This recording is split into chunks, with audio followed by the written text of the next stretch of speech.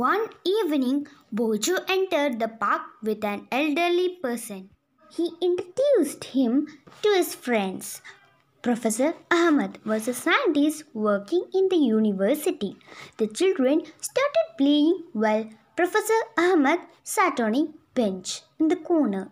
He was tired as if he had participated in the Golden Jubilee celebrations of the town.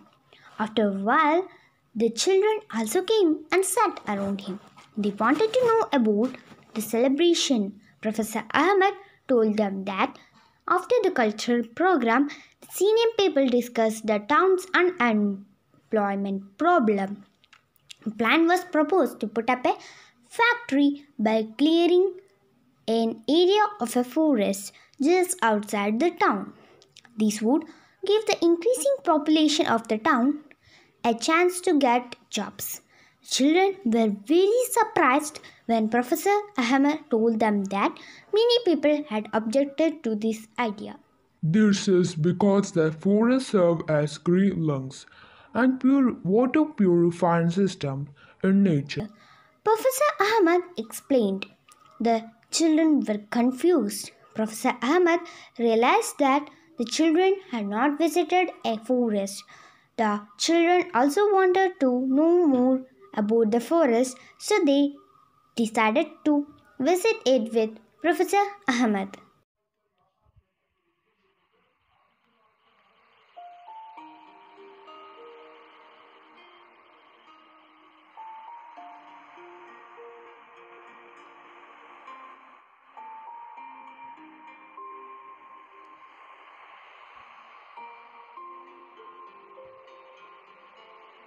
Visit to a forest.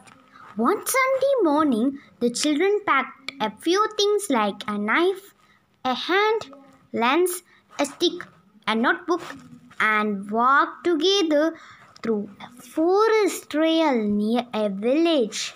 On their way, they met Tibu, a young boy of their age, group of nearby village, who was taking cattle for grazing along with his aunt. He was very agile, running here and there to keep the herd together. When he saw the children, Tibu also started walking along with them, while his aunt went on a different path. As soon as they entered the forest, Tibu raised his hand, signaled them to keep quiet because noise could disturb the animals living in the forest. Tibu then took them to a place at a height to show them the broad view of the forest. Children were surprised because they could not see any land. The different tops had formed green cover over the land. However, the cover was not uniformly green. The environment was peaceful and a cool breeze was blowing. These made children quite fresh and happy. While coming down, they got excited on hearing a sudden sound of birds and some noise from the top branch of the trees. Tibu told them to relax since it was normal phenomenon here. Because of the children's presence, some monkeys had climbed higher up on the trees where they disturbed the birds. Animals often give this type of warning call to alert other animals. Tibu also told that many other animals like boar, bison, jackals, porcupine, elephant live in the deeper areas of the forest. Professor Ahmed cautioned children that they should not go deep into the forest. Boja and Pahele remembered that they have studied about forests as an example of a habitat in class 6.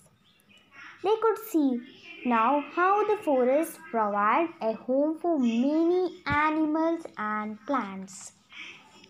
The land where the children were walking was uneven and covered with many trees. Professor Ahmed pointed out that there are several other trees, shrubs, herbs, and grasses in the forest. The forest floor and trees were also covered with different types of creepers and climbers. The sun was barely visible through the leaves of the trees, making it quite dark inside the forest. Shayla wondered. Who would have planted these trees? Professor Ahmed replied. That in nature trees produce enough seeds.